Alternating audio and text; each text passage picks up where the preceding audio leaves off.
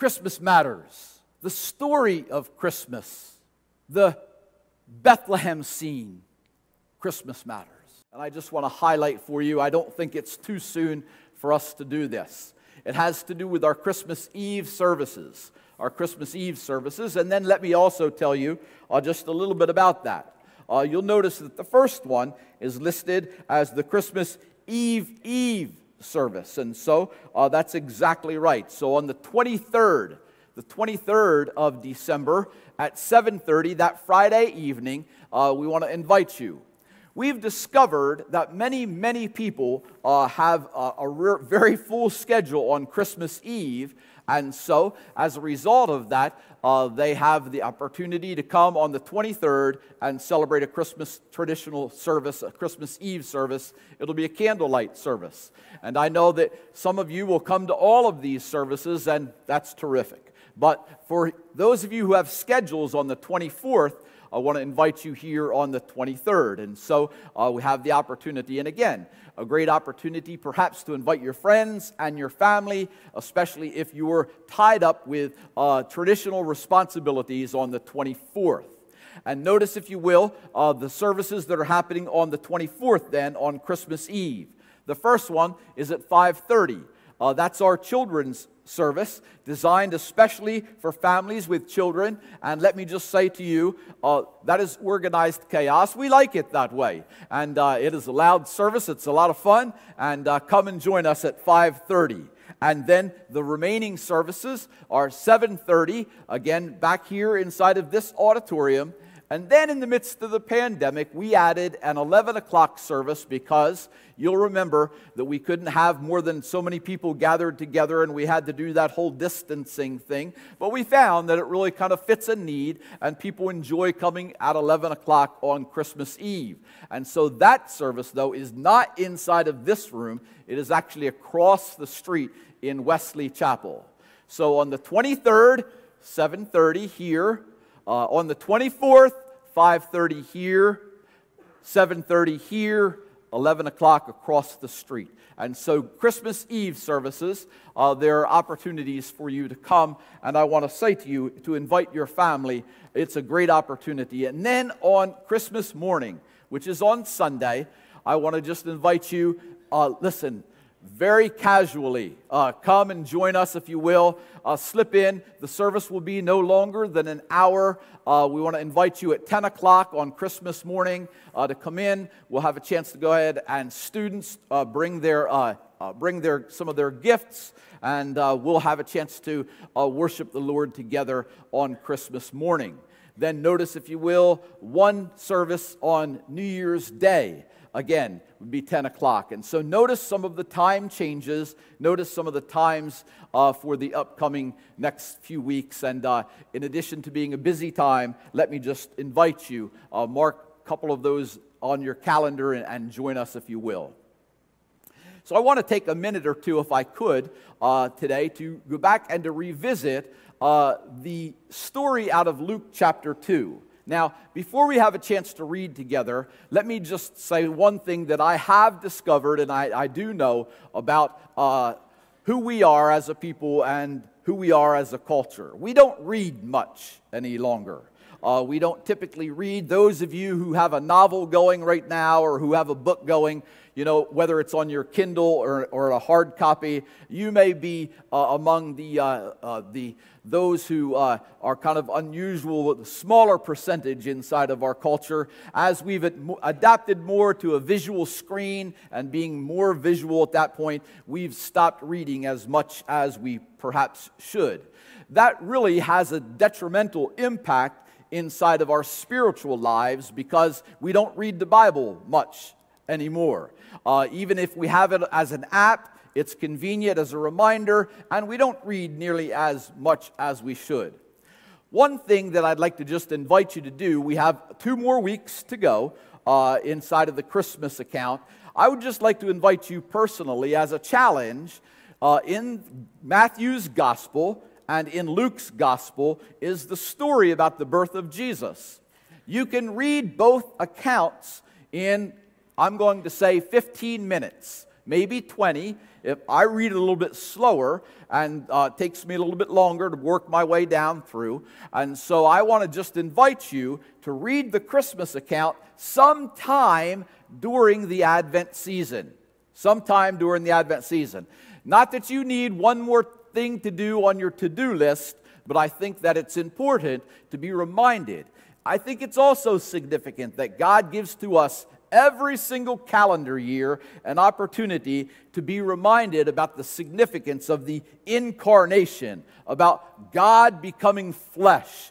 And as John says in John chapter 1, Jesus became flesh and he made his home in our backyard. He's come for you and he's come for me. And so as we've had a chance to sing already today, and that terrific song that Gracie led us in this morning, the manger is inseparable from the cross. Or, to use these words, the incarnation, God becoming flesh, cannot be separated from the atonement, God dying in the person of Christ for our salvation. These two are inextricably linked together.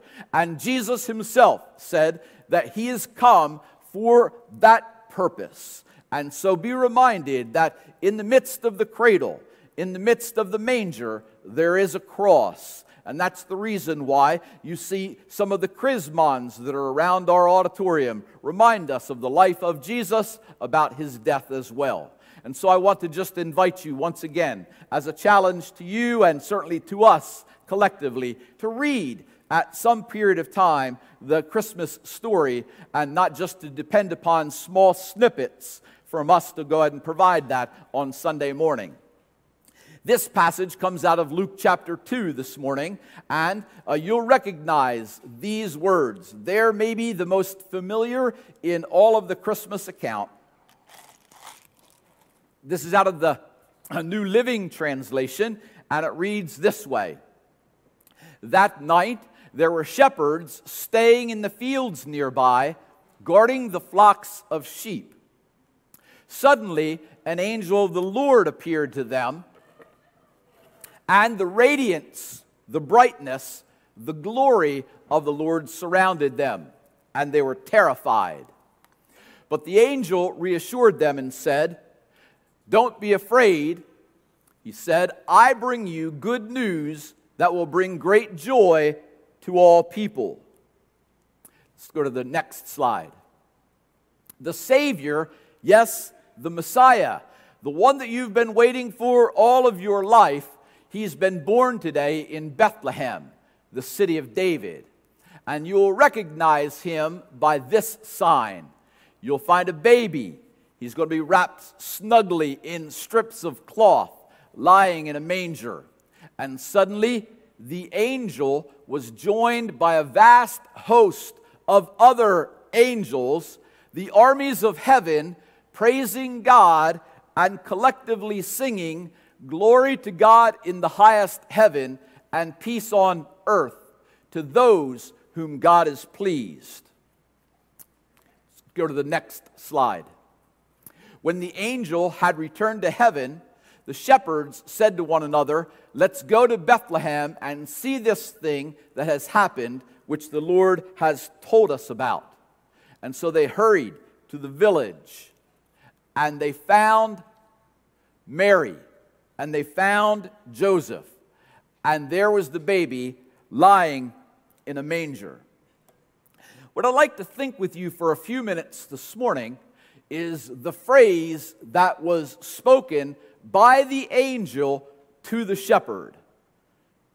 By the angel to the shepherd. The heavenly message, if you will, the divine message, the pronouncement of the birth of Jesus. Let's go to the next slide. And they were terrified. And that is an appropriate response whenever you see a heavenly host of angels. They were terrified, and the angel reassured them and said, "Don't be afraid. Don't be afraid. I bring you good news that will bring great joy to all people." I bring you good news that will bring great joy to all people. I want to think with you for just a moment, if I could, and invite you to consider with me from the Christmas story and from the characters from the Christmas story how this singular statement applies across the board and how God has demonstrated to us in a very short story and a very short account how it is that He has come into the world for all of humanity.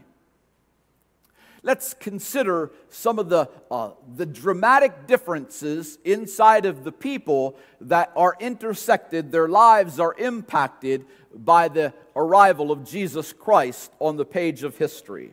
First, let's consider this announcement to the shepherds. You know a little bit about the shepherds. They were on the social stratus, they were at the lowest rung. You know that they were not trustworthy. As a matter of fact, they were not even allowed to testify in open court because you just couldn't believe what a shepherd had to say. They were of the poorest of the poor, you would say, and so as a result of that, the announcement came to a demographic inside of society that found itself down here on the social structure. Now, it's interesting, too, that where Jesus was born, He's born in a manger, which it was accessible then to all and by all in a situation for all people.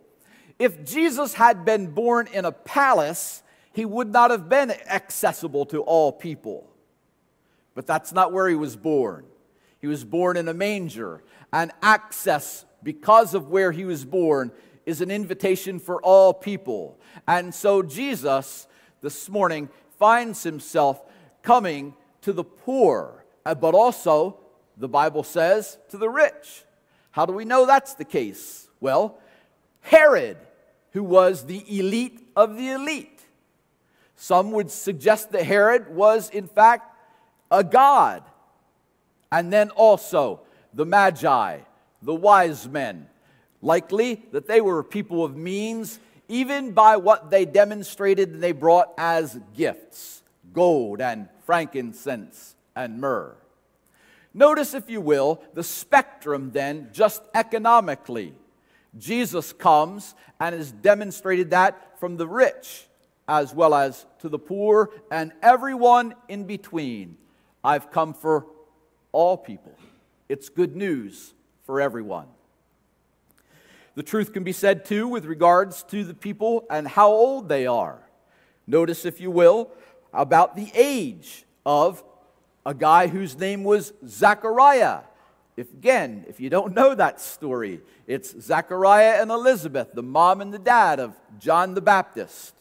Notice, if you will, also a gentleman named Simeon, who made this statement: I can die now because I have seen the one I've been waiting for, Jesus.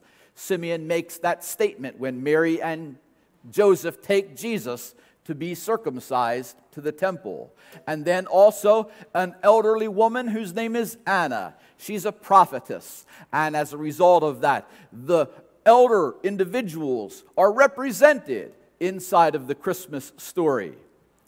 The youngest of the young, we find, already read this morning about how even in utero, John the Baptist recognizes Jesus and the divine. And then Mary, her age, she's just an adolescent. I have great joy. I have good news. It's for all people, for all ages. Clearly, then, we don't need to spend much time in recognizing that the mother of Jesus, as well as the people surrounding Jesus, Elizabeth and previously mentioned Anna, and then the men inside of the story. The men inside of the story. Joseph. We find the shepherds. We find the wise men. I have come for all people. I have good news. It's great joy for all people. Notice, too, that He's come for those people who are religious, and then for some of you who may find yourself in this category, the non-religious. He's come for both ends of the spectrum. The religious, Simeon, as well as Anna, and also Zechariah. They were in the temple, and they were people that certainly who had an understanding about spiritual things. And then also those who were not religious. And across the spectrum at that point. Shepherds, not typically people you thought of to spend a lot of time inside the temple. And even the occupation of Joseph being a carpenter, and all of that represented in the life, in the story of the arrival of Jesus Christ. I've got good news. It's going to be great joy for all people. People who are poorer, people who are richer, older, younger, women, men, religious, non-religious, people who were educated. The wise men fall under that category, or the magi. The non-educated, the shepherds. Those who were Jewish, most of the characters inside of the Christmas story, except the magi, they were Gentiles. I have good news. I've got good news of great joy for all people. Don't be afraid. Well, why is that significant this morning? And why is that announcement so important? I want to invite you to just consider that one sentence and tie it together with another sentence that Paul uses inside of the book of Romans. And he says this: all people,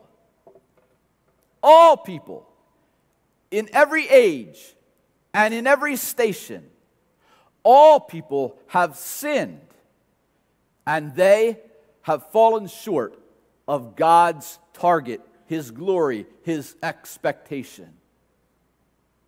You see, the problem is so universal that the solution also has to be the possibility of impacting all people. I have a problem. You have a problem. We have a problem.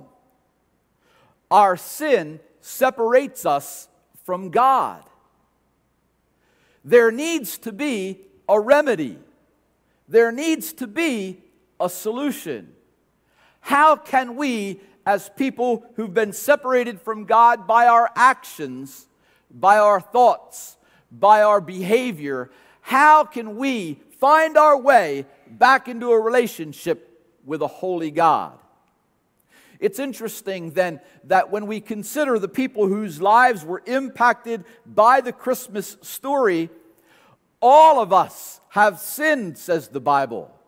Let's go to the next slide and just be reminded. Those who are poor, those who are rich.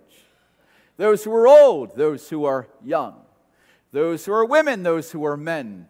And any category that you want to go ahead and use to somehow isolate or identify people, these categories, all of us, says the Bible, have been impacted by sin. We need a Savior. We need a Savior. The Bible reminds us then, not only that we need a Savior, but has a remedy. I want to just invite you to think with me that in the Christmas story, we have the invitation to respond to the remedy of the one for us as we've been separated from sin. The verse is this: don't be afraid, says the angel. Now listen, I think that this is a gospel-centered verse in the fact that if I know that my life is apart from Jesus Christ and I am headed towards hell, I certainly would be terrified. Don't be terrified. Don't be afraid. Why? Because I have good news. Great joy. It's for all people. For all people. So let me just remind you of a couple of understandings, a couple of verses, a couple of very quick snapshots about the whole idea about for all people. Think with me about these verses, if you will. Let's go to the next slide. For God so loved the world that he gave his one and only Son, that whosoever believes in him shall not perish but have eternal life. For God did not send his Son into the world to condemn the world, but to save the world through him. To save the world through him. I've got good news. It's going to bring great joy. It's for all people. It's for whosoever. Whosoever believes in him is not condemned. But whoever does not believe stands condemned already, because they have not believed in the name of God's only one and only Son. Notice, if you will, that there is some human interaction, some responsibility where and how we deal with the one who is the solution to our problem. Paul says in the book of Romans that he wants to go ahead and be reminded about how can they call on him to save them unless they believe in him, and how can they believe unless they've never heard about him, and how can they hear about him unless someone tells them, and how will anyone go and tell them without being sent? For whosoever calls on the name of the Lord will be saved. Whosoever calls on the name of the Lord will be saved. Now, I don't know how this happens inside of my life, but God seems to resurrect some things that have happened in many years ago and remind me. And as I was thinking about this earlier in the week, again, as oftentimes this happens, that there's a course, again, that I learned in Bible school. It's around the same time that I learned about heaven. And again, it was a 1-week Bible school, and I don't know how God continues to use these lines that remind me of biblical truth. That it's a course it's an old one. It's not I can tell you it's old, because let's go to the next slide, because this is it has one of those words, meaneth. Now, people don't talk using King James like that anymore, and we oftentimes don't sing like that anymore. And let me just ask you, here's the course. Whosoever surely meaneth me, oh, surely meaneth me. Whosoever surely meaneth me, whosoever meaneth me. Do any of you have ever heard that? I even asked a Baptist earlier, and he said he never heard of it. Raise your hands high. Never. With me, here we go. Whosoever surely meaneth me, oh, surely meaneth me. Whosoever surely meaneth me, whosoever meaneth me. One more time. Whosoever surely meaneth me, oh, surely meaneth me. Whosoever surely meaneth me, whosoever meaneth me. The reason I remember that is because they used to break the room up into 4 sections. Whosoever surely meaneth me, oh, surely meaneth. Whosoever, like hallelujah, hallelujah, praise ye the Lord, right? Whosoever surely meaneth me. You know, and I liked shouting that at 5. Whosoever.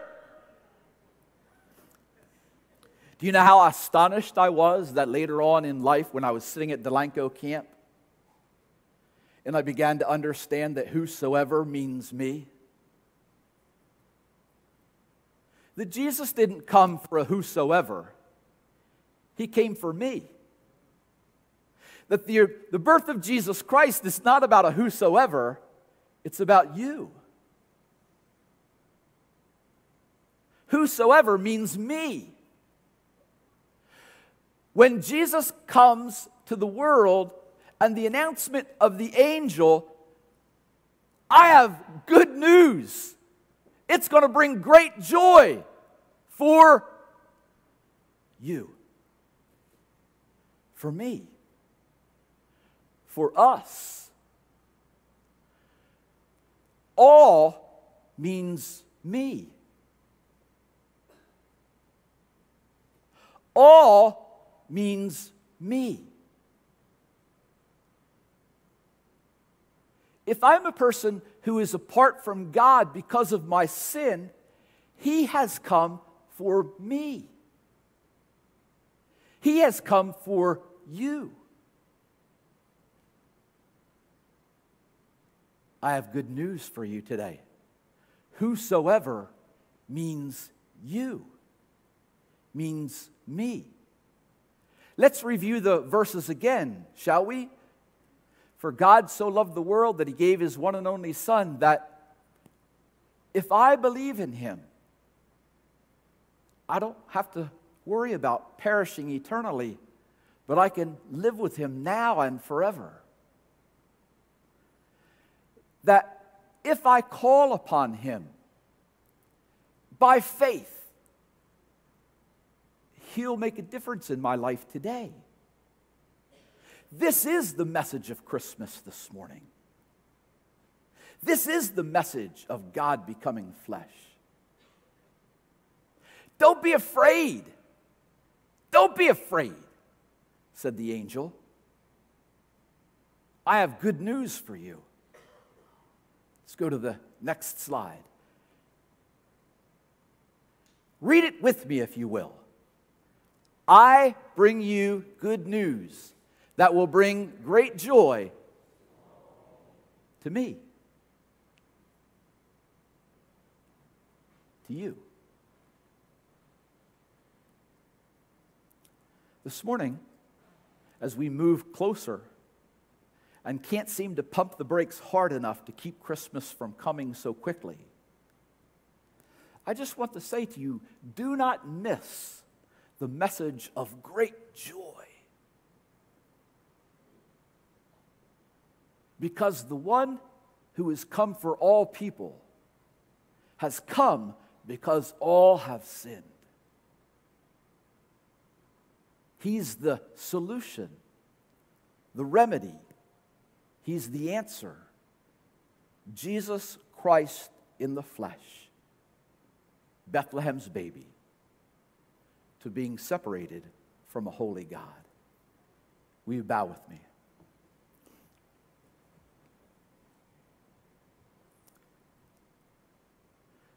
This morning, Lord, it is much easier for us to consider and think about the Bible in words of whosoever.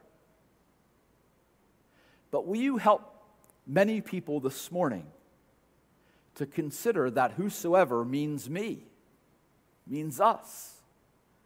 Whosoever is our name placed inside of that verse. Whosoever is a response that you invite us to make personally to the arrival of Jesus Christ on the page of history. Help us as we continue to consider and think more about the reality of the birth of Jesus, that it's not just a story for someone else, or it's not just a story for others. But Lord, even this morning, we pray you'll move inside of our hearts. Lord, in the midst of our adoration as we come and adore you, in the midst of our words of we'll praise your name forever, we are grateful for the words of good news that bring great joy for us. And we give you thanks.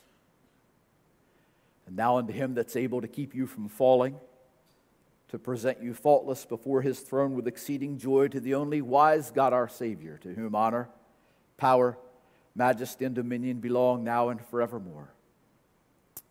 Amen. God bless. What are the things that matter for you surrounding the celebration of the birth of Jesus Christ? How are your priorities unfolding even this Christmas?